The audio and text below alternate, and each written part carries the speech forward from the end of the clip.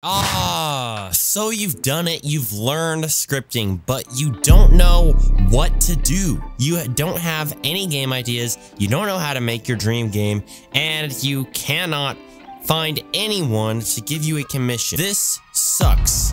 Well, I have the solution, and this video is going to teach you exactly what you should do next if you've just learned to script. First, you need to take a step back and realize this. You have done something amazing. You learned scripting on your own. This is really hard to do and very impressive. You should congratulate yourself for this and really realize that you have gotten a huge part of this out of the way and you've come really far. You are on the easy part now. So you should start out by just hopping into Roblox Studio, picking something from another game and making it. Remake it in your own way. Doesn't matter how simple, just remake stuff that you see in other games that you think is cool, or remake a free model, remake something, and make small projects, just elements of games. Don't make entire games, make projects, make systems, make different things that you can interact with. And no matter how simple, this is going to help you practice when you start out. I mean, this could be even like a button on your screen. You want to get that cool tweening effect where you click in and it like sizes up and down and stuff. That was something I wanted to do when I started out, so I learned how. And it really helped me because I was able to do that in every other script really easily after that when I remembered how. So just go and figure out how to make small things like this and do it for fun. Doing this is rewarding and it'll show you how to make all the small details for your game. All right, after that, after you've built up your skills making these small projects, half games, or just unfinished stuff, remaking stuff, and just trying to improve in every way possible, you need to pick the first true game you want to make.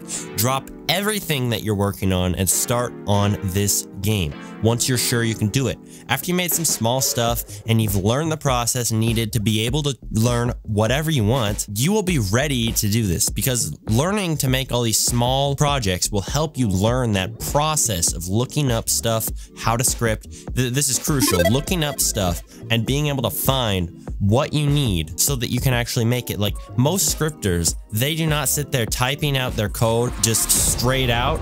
Most scripters are constantly looking stuff up, checking stuff, so there's no shame in doing that, but you got to learn the process so you can do this efficiently and quickly, so that when you're making your game, you can do it really fast and you can script well. Look up stuff as much as possible. That is okay to do.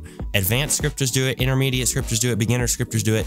Do it. If you don't know this process, I'm going to break it down in the video in the top right hand corner so that you can start doing it now. You will be able to practice scripting and remember it with this process. It's going to be really helpful.